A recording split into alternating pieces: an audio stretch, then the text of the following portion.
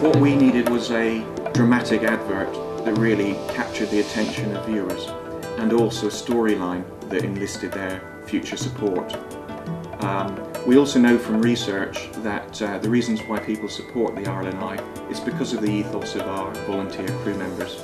So unlike previous TV adverts, this time we decided to put our crew very much at the heart of the advertisements.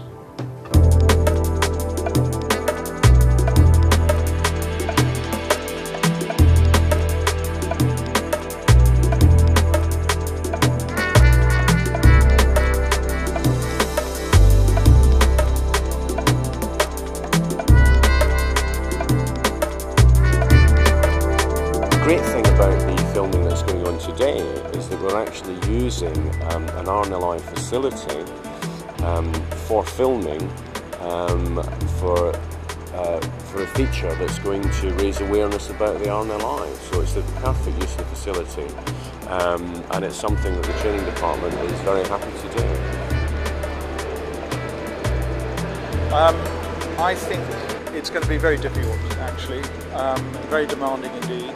But this is meant to be a storm at night, equivalent to something like Perfect Storm, the picture we've all seen, no doubt.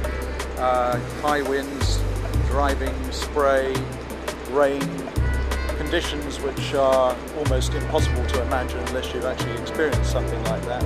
And hopefully from a very large ship and not from a tiny little 22-foot inflated grid, which is what these guys go out in.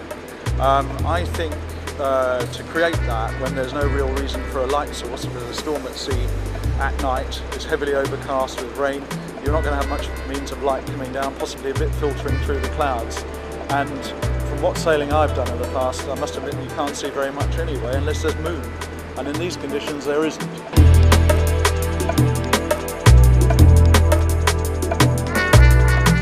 From my point of view, I'll be sort of bouncing about on top of the water, trying to operate sort of a camera through a big sort of rubber bag, you know, so, and bouncing about and trying to sort of stay afloat and keep breathing.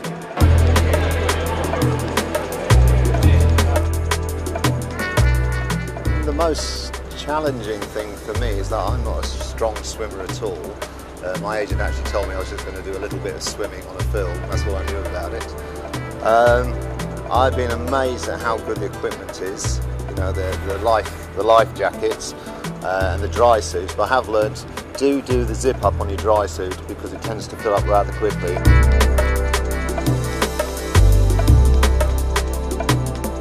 We've had and we have some terrific people on board. Well, we have Michael Caton-Jones, who is a fabulous Hollywood director. This is his first commercial in a couple of years, and he's been on board the project from the start.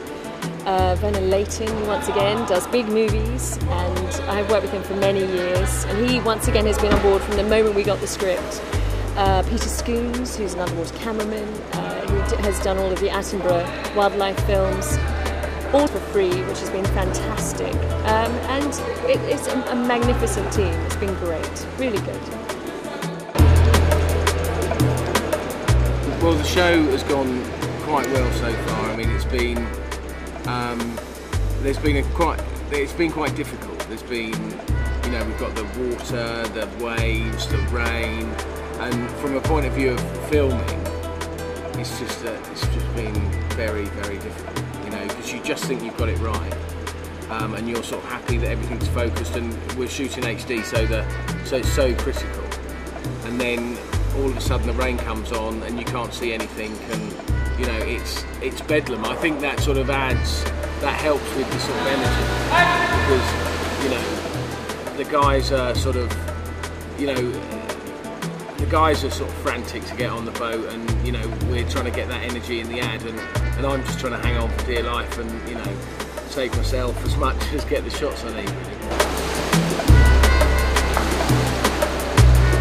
The nearest thing I can compare this to is when I played a private soldier in a World War I thing, where I was actually in the trenches and with bombs and gas and all this kind of stuff going off around me, and you know, as an actor trying to bring out that tension that the soldier would feel. And this is the nearest thing. This is just the same. This is like being in the trenches, but you're out there at sea instead. It is obviously quite difficult to achieve massive seas in a tank, because there aren't massive seas in here, although what they do is actually pretty impressive. And breaking crests, so we will be ultimately in post, hopefully creating a lot more of that with the computer, and that will be in post-production when we get the stuff back to London. The support we've had from the RNLI here have been utterly brilliant, and they've helped us from day one. We came down and did many recces, and they were absolutely brilliant. They have been tireless in their efforts to help us during the shoot, and we've had them in the water all the time, huge amounts of rain on them, and they haven't complained one bit. The facilities here have been brilliant. They've fed us, looked after us, and have been wonderfully cooperative. And all together we've got some fantastic footage, and we're really excited about cutting it together. Really excited.